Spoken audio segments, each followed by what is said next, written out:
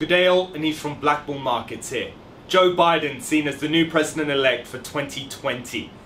Really interesting to see now how the US dollar reacts in an FX markets that remain so uncertain, especially in a climate of rock bottom interest rates around the global sphere. Now, what we saw ever since the election results started to come out is that the US dollar remained extremely volatile, in fact extending a move to the downside, going to those yearly lows on the dollar index around the 92.10 cent dollar mark. Now, that again was a key support level that saw a rebound a few weeks ago back up to the $94 mark. However, that couldn't sustain. Buyers couldn't hold up that rally. Of course, this year has turned extremely bearish from that $100 mark, but this is a chart going all the way back to 2014. And what we can see is the dollar index beginning to enter a key support area that's been playing on the dollar index as a support zone ever since 2015. We've rejected already once or twice this year.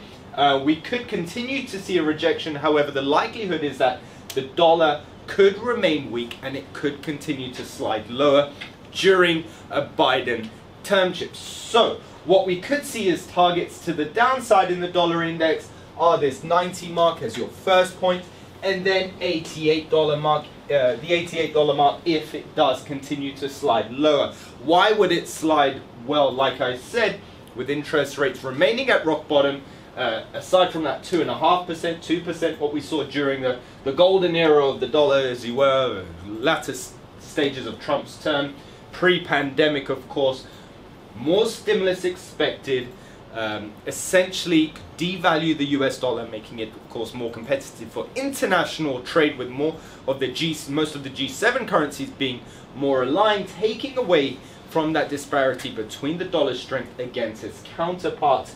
As we saw 2014,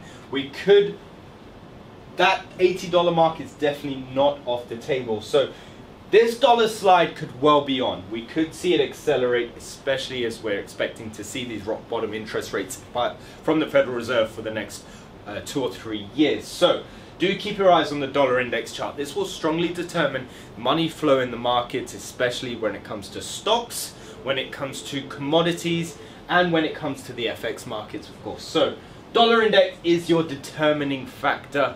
What's going to determine it? Well, it's, of course, eyes will turn to Joe Biden's trade policies, of course.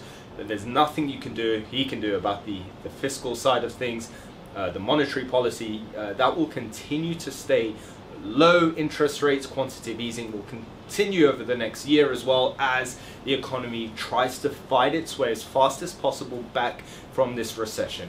So do stay tuned, do trade safe. If you're trading the FX markets, this is something you need to be following. All the best.